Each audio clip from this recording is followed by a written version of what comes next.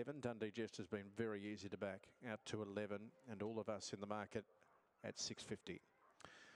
Locked and loaded. Final race. Good luck in the lucky last. Race over the 385. All set to go. Chisler favourite. Set.